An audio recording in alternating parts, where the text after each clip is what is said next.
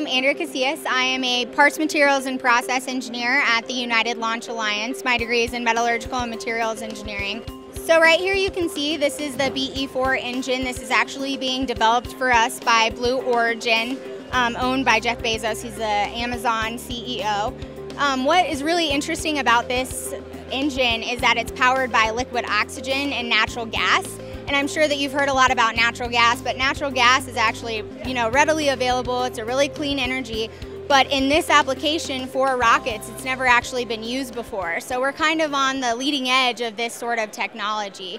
And this is actually used at some cryogenic temperatures. It's exposed to cryogenic temperatures, which means it's really, really, really cold. But it also gets really, really hot, right? Because you have fire that's firing out of the bottom. So we have to make sure that the materials that we're using, in terms of being a materials engineer, can really be exposed to those sort of environments. So we use, really superior metals, really superior environments. Anything that touches this, we make sure we're properly integrated. And this is actually going to replace the RD-180 engine, which is our Russian engine. So we're going to use 2 of these on the new Vulcan rocket that you can see right here. So in terms of our new Vulcan rocket, we really want to cater to a bunch of different, contractors and different customers and things like that. So what we're going to do, and Tori mentioned this in his press conference yesterday, was we're going to have one base model, which we can use for different payloads and things like that. And then depending on the criticality of the mission and the different customers, you can customize that base model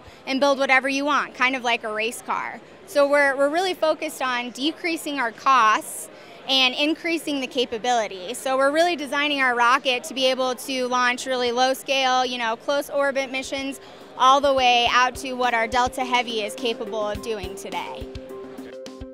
Here, this is actually where the satellite goes. This is the payload fairing, so it goes up in this upper area.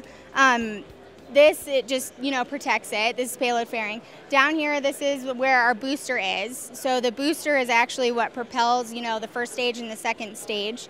So at about, 4 minutes into flight, typically we have solid rocket boosters and the motor, which are running it.